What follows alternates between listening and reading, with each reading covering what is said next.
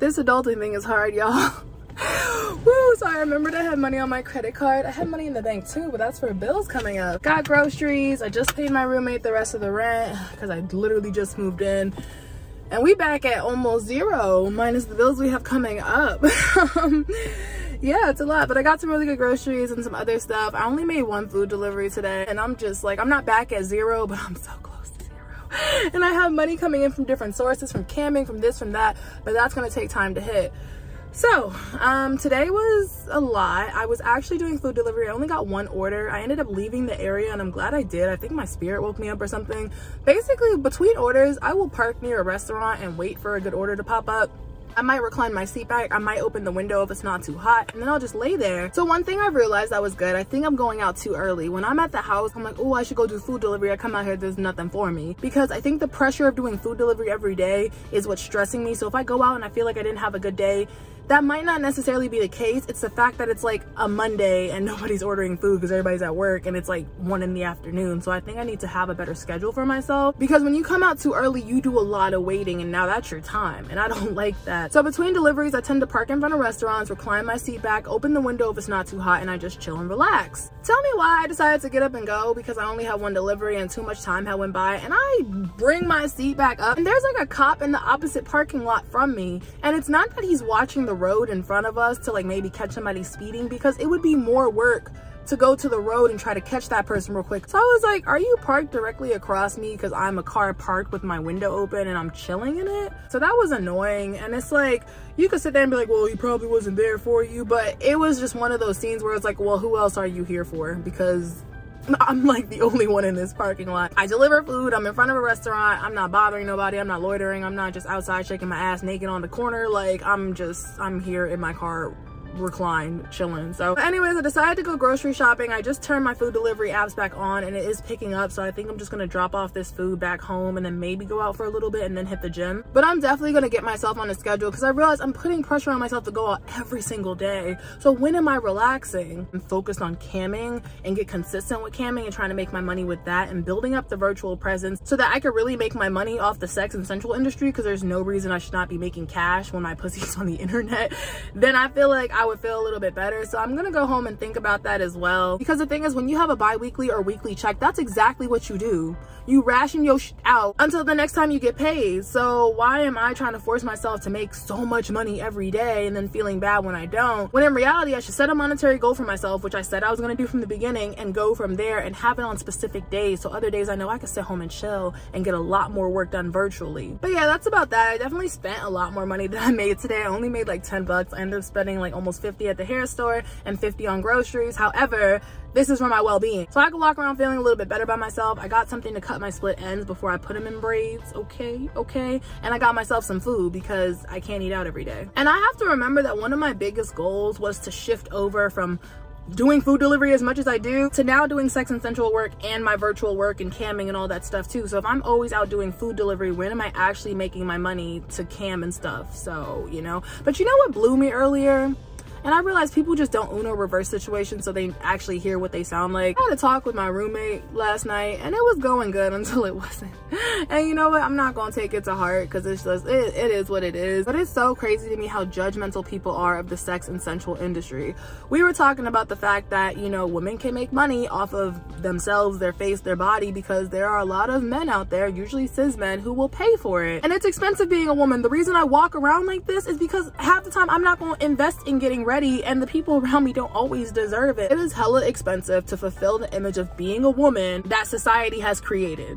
Hair, nails, all that stuff. So if we ain't going nowhere, if you're not somebody special, if we're not doing something, if this is not a trip, if this is not an event, I usually just don't get ready. I know you should get ready for yourself, but right now I'm on my hustle, so I'll be walking around like, what's good? And like I said, I'm gonna put the braids in, so maybe that gives the illusion that I have my shit together, and it's a lot more low maintenance because for me I need practicality. But what blew me is the fact that my roommate was like, women know that they can exploit men off the industry because they like what they like, and that men who support the industry are kind of losers. I was just like, because it's like, I don't get the problem. It's the men who don't want to spend money in this industry. They be the same ones wanting stuff. Can I cuddle? No. We're not gonna talk about that. But anyway, and I'm not saying all relationships have to be transactional, but I don't understand why some guys are so judgmental of how other guys want to spend their money. If there's a man or woman or just person out there who sees the efforts and investment and time and energy and resources I have to put into just doing what I do, and they want to appreciate that financially because they know it's not cheap and it takes a lot of time and effort as well, that's none of your concern. It's not your money that's getting spent. You don't have to watch. If you want to go watch free porn or free cam girls or whatever it is, go.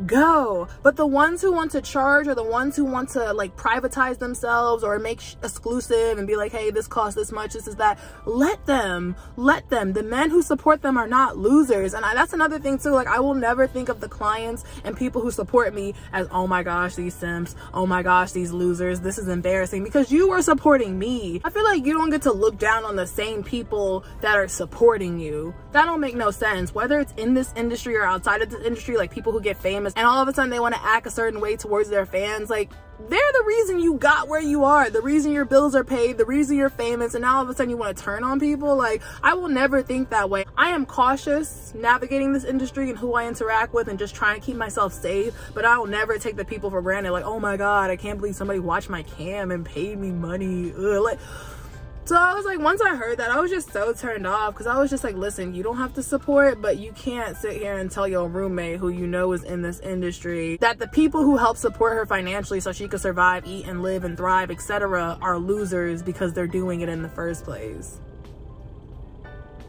And then have the nerve to talk about some cuddles and movie dates. No. You are allowed to think however you want, but that's just like, that's like me being like, oh, people who support the work you do are losers though. It'd be like, well, actually, I'm doing very important business. Okay, well, so am I. Let people get off and enjoy themselves. Let people have pleasure in their lives. Stop judging them for it. It's not your money, it's their money, and they want to spend it on me and other sex and sensual workers. Let them. It'd be the same people talking about they lonely want to talk about some, oh, I can't believe people support people in the industry providing pleasure and company and entertainment. Like, bruh, what? Bye. Ooh, sun hitting. You know what's crazy? Oh my, the tea is hot and sweet today. I'm not gonna tell this man's business, nor will you ever see him on my channel, or nor will I ever expose him or his name or anything like that. But he actually dabbles in this industry. I'm going to keep him completely anonymous. But it's like, so do you just think the men who support women in this industry are losers? Because you have people buying your shit too. So are they losers for supporting the women, or are they losers for supporting the whole industry? And if that's the case, then you're also exploiting them, as you say, because you also dabble in the content. I'm gonna be quiet.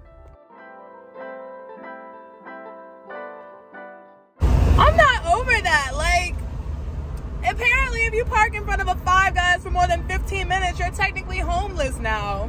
And there's reason to intervene. Just leave people alone. Go fight crime, please. Go fight some actual crime. Anyways. Because we're not about to make 2 trips. Yeah, it's that serious.